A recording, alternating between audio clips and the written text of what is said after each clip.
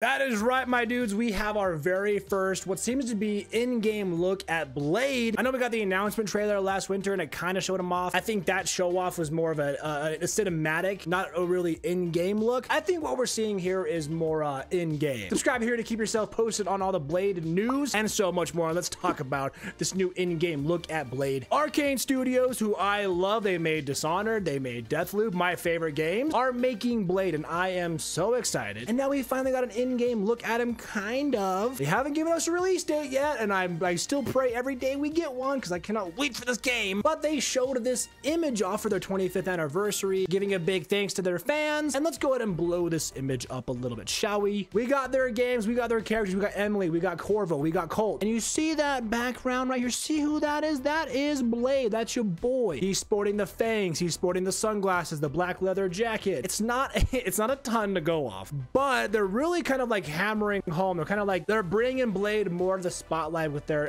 current games. Like, if you know Arcane, you know Colt, you know Emily, you know Prey. So to see them bring their new character Blade to the forefront is really cool. I can't wait to see Blade more in action. I can't wait to see how they bring Blade as a character to the video game. I want to see the world, the characters, the gameplay, the cinematics, the story. I want to see it all, man. Because like I said, I loved Dishonored, I loved Prey, I loved Deathloop. So I'm fairly certain that I'm gonna love Blade. Again, in the cinematic trailer, we got this look right here. I think this is more or less just for cinematic. I think this is going to be the in-game style. But from these two images alone, I mean, I cannot wait. Some of the concept art for Blade, yeah, really giving me Deathloop vibes, which I am more than okay with. Oh yeah, I need to be Blade exploring this city. I cannot wait for this. Oh yes. Again, not really a ton to go over. I don't want to keep like blabbering and just like, you know, beating a dead horse with all this. I just wanted to show you guys the new in-game look we got for Blade. Again, what I think is in-game. Let me know your thoughts down below on Blade. Are you excited for the game? I'm pumped. I can't wait. I'm gonna keep you guys updated on everything you need to know about Blade. I'm gonna cover the hell out of it when it comes out. So if you guys want to stay updated, subscribe here for more. Turn that bell on so you don't miss a thing. Take it one step at a time and go ahead and click into these videos next for more.